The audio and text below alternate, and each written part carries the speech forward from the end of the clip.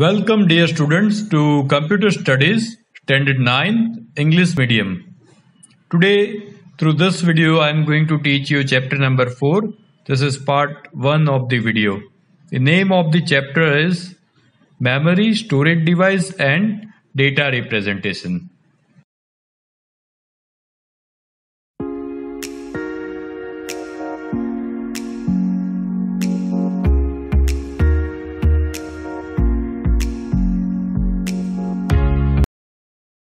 So the name of the chapter is Memory, Storage Device and Data Representation, from which first topic which I have to teach you is memory.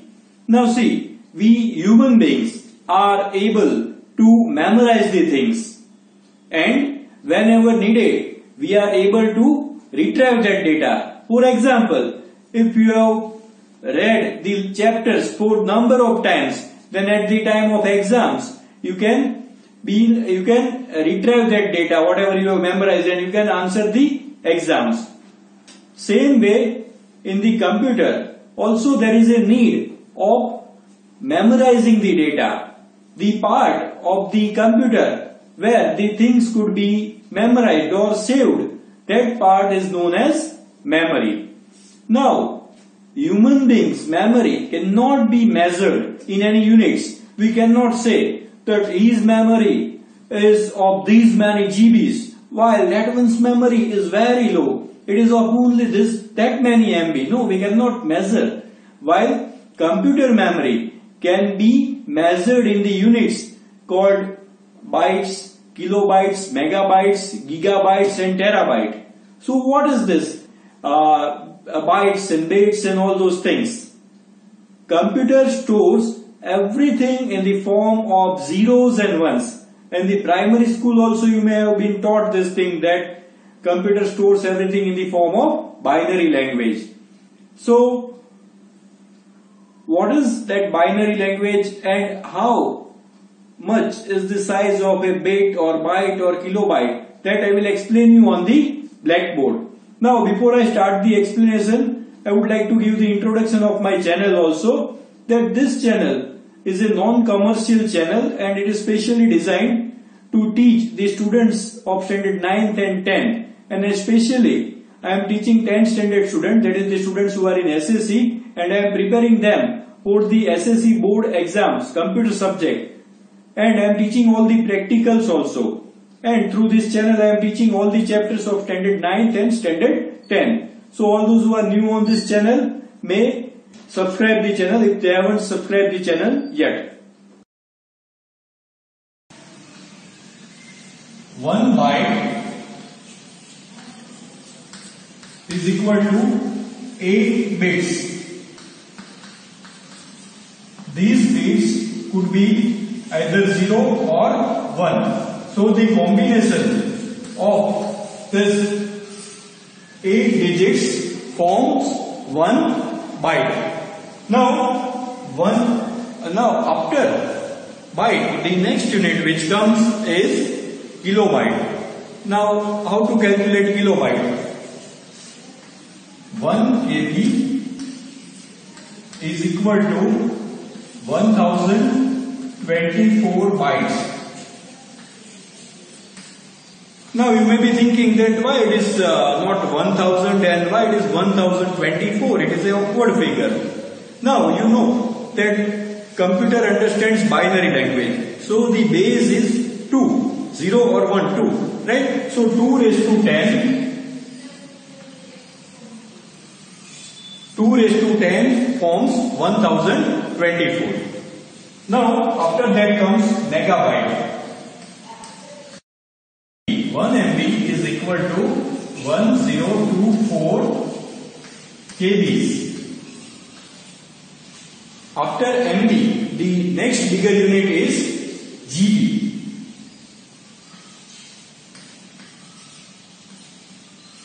One GB is equal to 1024 MBs.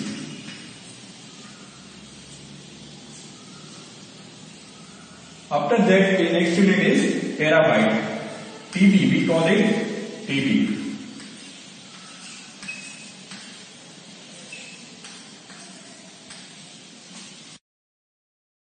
So here I have displayed all these things in the tabular form. You can pause the video over here and try to remember this information. As we discussed just now, there are two types of memories, primary memory and secondary memory. Now in memory, there are two types of memories, that is primary memory and secondary memory, from which first I would like to explain you the concept of primary memory. Now primary memory is known as the main memory. It is that much main part of the computer that without that memory your computer will not even start. So how is that memory? How does it look? I will also show you the photograph of that thing. It is RAM. Okay, there are two types of primary memory, RAM and ROM. Both the things I will explain you nicely. Okay, so from that, first thing is RAM. Now, why is it known as main memory? Why the computer cannot start without it? That I will explain you. Now, when the computer starts, it needs to load the operating system into the memory. So, it needs temporary space to load itself in the memory. So, who provides the temporary space? Then, RAM provides the temporary space. So, RAM is primary memory and that is why RAM is main memory. Now, ROM I will explain you when I come to that topic. Just now I will continue with RAM only. Fine. Now, how is this memory? This memory is made up of small cells. Now, these cells, you can compare it with your square line book of mathematics. Now, in your mathematics book, there are small squares in each page. Am I right? So, same way, your RAM is also made up of so many cells. Now, how many cells that I will tell you. For example, if you have got 4 GB RAM, then 4 GB RAM means how many bits? 1024 multiplied by 4 multiplied by 1024 multiplied by 1024 multiplied by 1024 multiplied by 8. That many cells are there in 4 GB RAM. Okay, so that big is your RAM. Now, why is it known as random access memory? The answer to that is, here the data is stored randomly.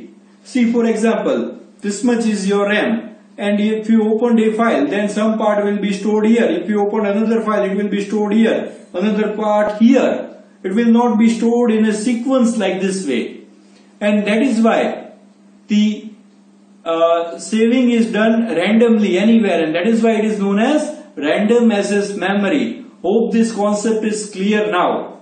Okay, now I will explain you how to answer the MCQs asked from this part. Just now I explained you what is primary memory or main memory. So I hope the concept is clear. Now here I have noted down some sentences from where MCQs could be formed. The word marked in red and bold will be the answer of that MCQs. So I am reading out and explaining you these things. First thing, primary memory is important part of a computer in which data is stored for quick access. Remember, for quick access. Primary memory is made up of large number of cells, that also I explained you just now, and each cell contains a piece of data. Each cell is identified by a number called cell address. Whenever we want to retrieve the data, the cell address is used. This all things I explained you just now.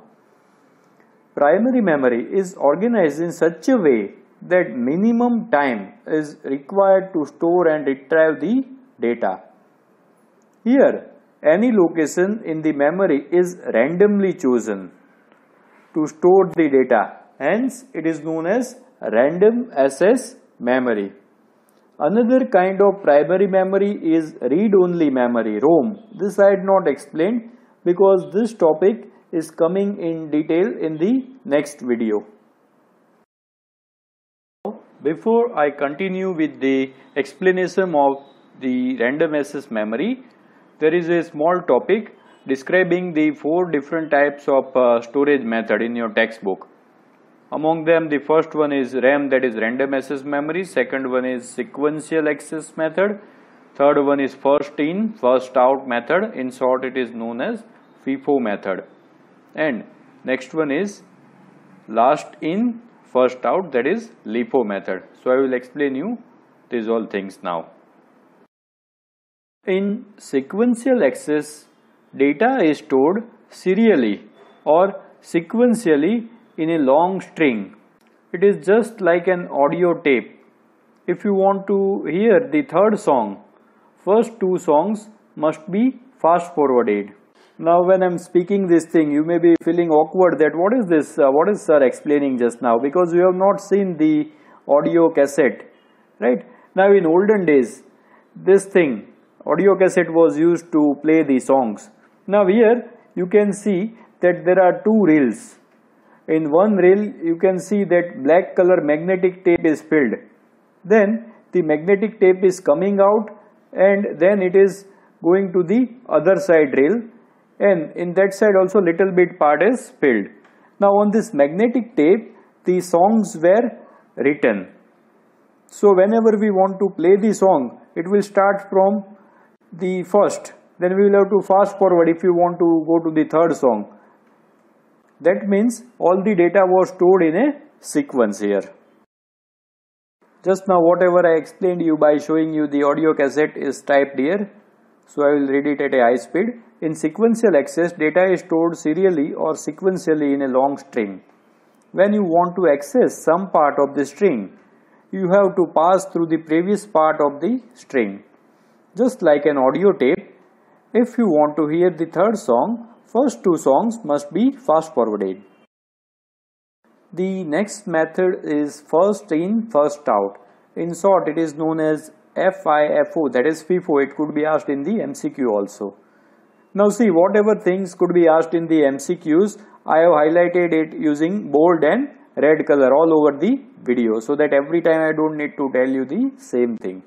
Now FIFO is just like a queue where first entry will be served first and the last entry will be entertained at last. Here you can see a queue of people standing. Now who is standing first will get the first chance on the counter, and then the next, and so on. So this type of storage method is known as FIFO. Opposite to it is the method called last in, first out. In short, it is known as LIFO. Now to explain you LIFO method, we can take the example of a pile of papers or bunch of papers. Now here you can see, if you arrange the papers in a bunch, then the paper which you keep on the top, that is the paper which you keep at the last, when you pick up the paper, that paper will come out first.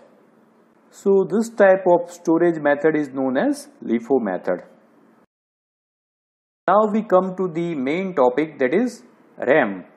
Now before explaining you anything about RAM, I am showing you the photograph of the RAM, so you get the exact idea of what I am talking, because I know most of the teachers have taught in the school that RAM is random access memory, but you don't know how it physically looks. This is the image of a motherboard. RAM is fixed on the motherboard. Here you can see the slots where RAM could be fixed. The first characteristic of RAM is it is a volatile memory. What is the meaning of volatile memory?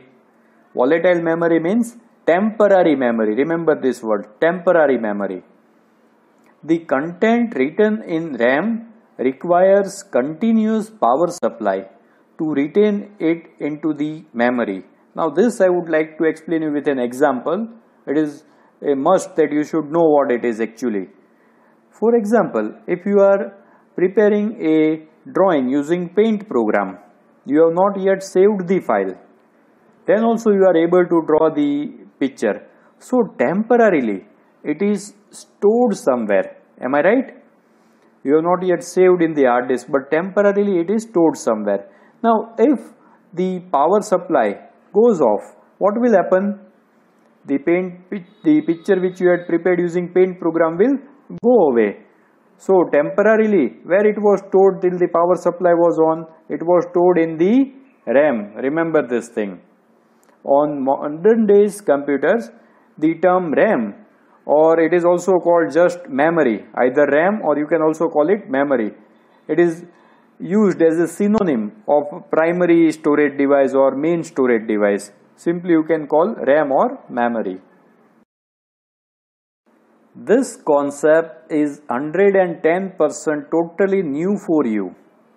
That there are two types of RAM, static RAM and dynamic RAM.